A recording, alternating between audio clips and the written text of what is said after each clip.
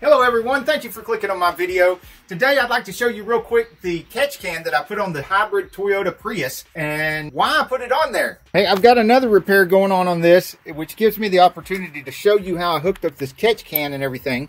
And since it's been on there for quite a while now, I do know for certain that it's going to do and has done what I thought it was going to do. And I can tell you with confidence that this thing does work. It is an asset and it is so worth putting on here. Shed some more light here. This is where I tucked the catch can in over here. It hasn't been rattling or anything. The hoses and everything are just kind of holding it here in place.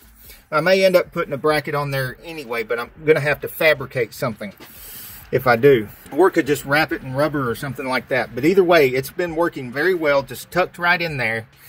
And I did have this off in order to get it in there.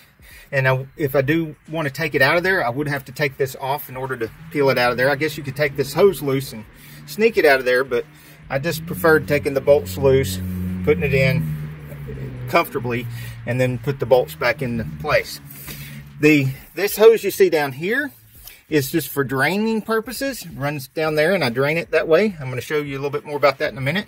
These two hoses right here, they come together and run here, and I've got them tied down there to the dipstick tube with a zippy tie. Kind of keeps them out of the way of this clamp, and it keeps them from hanging low. They both come across here. You can see my fingers. There's the two of them right there, and one of them over here goes over here, and I don't know how much of a good view I can give you. I'm going to try to sneak down here. It's going to the PCV. Can you see that? And see, I put a brand new PCV valve in there just because I was working on it, so I might as well do that. I did have this intake off of here and was cleaning the intake when I did the install. I'm sure you can do that without having the intake off, but it's a pretty good idea to have the intake off and clean the intake.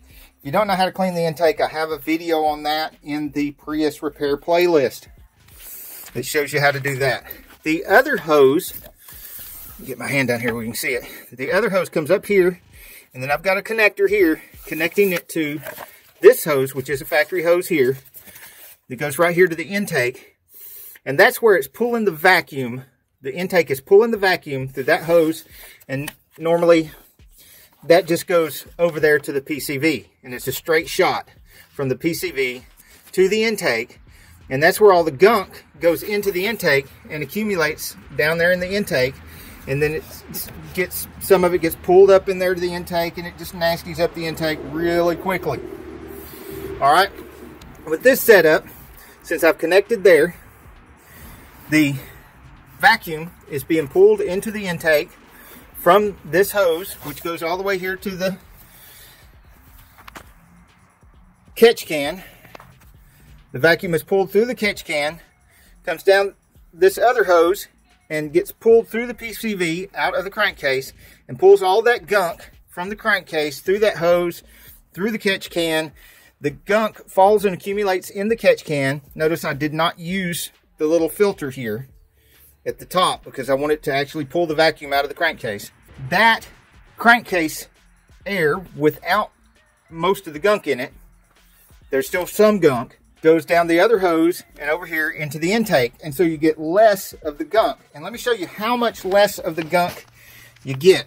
I just drained this, and I tried to drain it into a little container. You see the little container there? And look at all that nasty stuff that came out of there.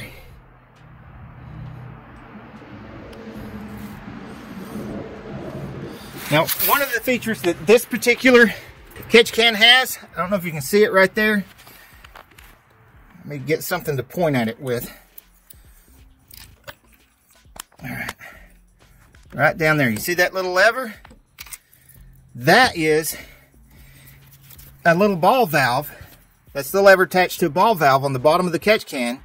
And I just push the little lever to the side and also have this hose connected to it. Right here, this hose. So when I open up the ball valve, I can drain it into something like what I just showed you without having to pull the catch can out. I don't have to unscrew the catch can or any of that. I mean, if you're just changing the air filter or taking the air filter out to blow it out and you have the snorkel loose, that's a good time to drain the catch can.